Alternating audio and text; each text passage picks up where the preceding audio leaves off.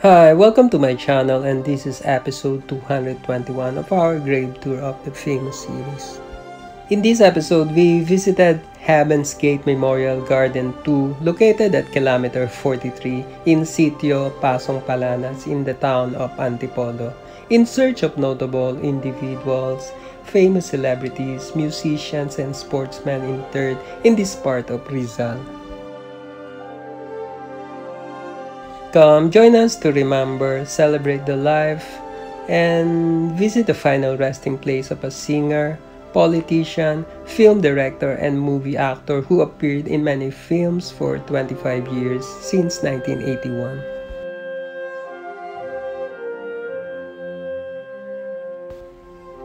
Located at the northern side of the park in its upper section, we found the final resting place of a singer, politician, film director, and movie actor, Sonny Parsons. Sonny Parsons was born Parsons Agliam Nabiula on 22nd August 1958 in Marikina. Prior to his acting career, Parsons was a member of popular Manila Sounds group Hagibis, the Pinoy version of US popular disco pop group Village People. Parsons with Hagibis achieved popularity in 1979 with their hit album Hagibis under Black Gold Records, including the hit singles Ilagay Mo Kid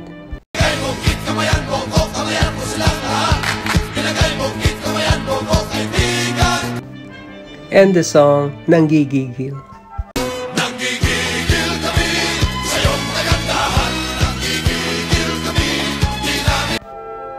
And the song Katawan.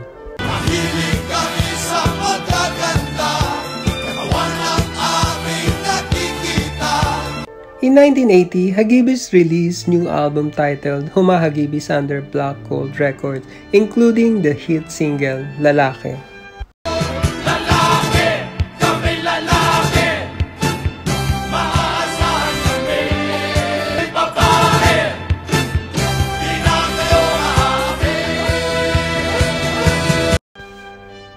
And the song Maginoo.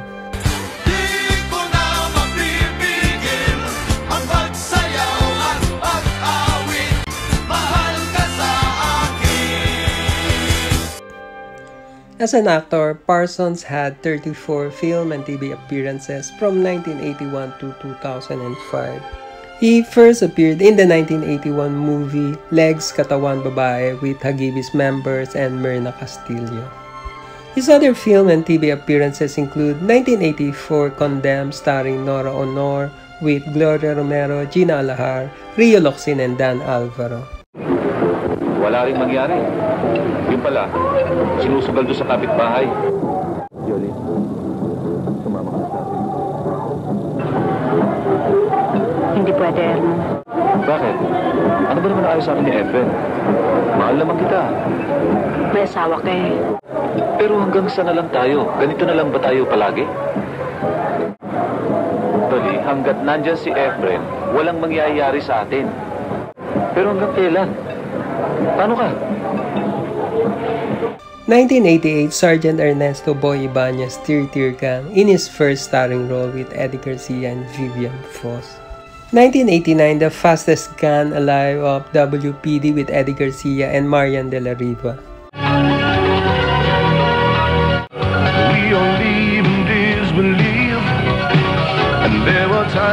Bawal talagang magtinda rito. Nakita nyo naman, nag-aalisan yung mga kasama ninyo eh. Alam ninyo, merong ordinansa na nagbabawal na magtinda rito sa bangketa. Alay, basta ko hindi aalis dito. Kung ubarin ko itong uniforme ko, talaga malalaban ka? Sarento, ikaw nang bahala rito. Gagawa na lang ako ng report mamaya. 1992, Sergeant Ernesto Loyola, tinik sa batas with Efren Reyes Jr. and Aurora Sevilla. Mga pulis ang pinatay mo! Alam ko yun, sir. Pero katulad ng sabi ko sa inyo, sila nag-umpisa. Hindi naman ako eh. The fact is, nakapatay ka ng pulis! Sumuko ka! Mahirap na, sir. Baka maarbor ako. Bakit? Wala ka bang tiwala sa akin? Effective today, I'm putting you on a hold list.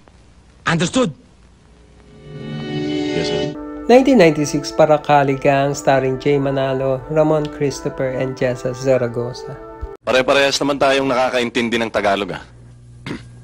Pero mukhang hindi ata tayo nagkakaintindihan, ah. Alma, nakita mo naman ang tigas ng dalawang to. Mukhang mapapalabang ka na naman.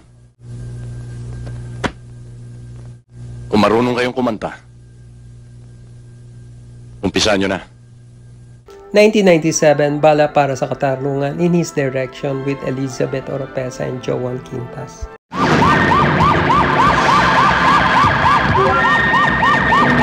Of what we call police work.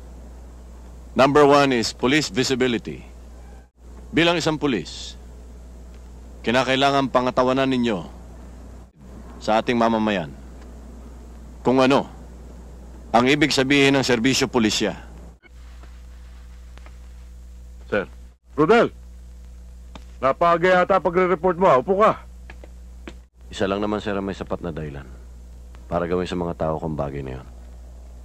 Lalong-lalo na sa akin. Ang mga tauhan ni Obito madalas magtangka sa buhay ko. At sigurado ko, sila rin ang pumatay sa mga tauhan ko. His last appearance was in TV sitcom Bahay Mo Ba To in its episode titled Demolition na To, as aired over GMA7 on 21st June 2005, starring Ronaldo Valdez, Tessa Tomas with Kimpi De Leon and Sunshine Dizon. Nay, di ba po ako rin? Wala sa akin yung pera. Nakit Isabella. Isabella yung pera. Kaya, namumukha kita. Wala na kita. Quezon City to. Sino kaya ang pwedeng makausap dyan sa pamilya ng Mulintapang? Gusto ko sana makausap eh. In 1990, Parsons ran and served as City Councilor of Marikina. Parsons died on the 10th of May 2020 because of heart attack while on motorcycle trip in Tayabas, Quezon. He was 61.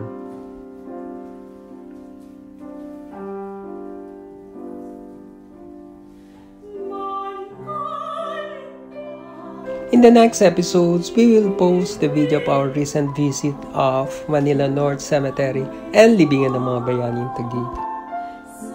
Later in this channel, we will also post more Gravetour videos including Loyola Memorial Park in Marikina and in Parañaque. Thanks for watching. Please do subscribe if you like my channel. See you in our next Gravetour of the famous episodes.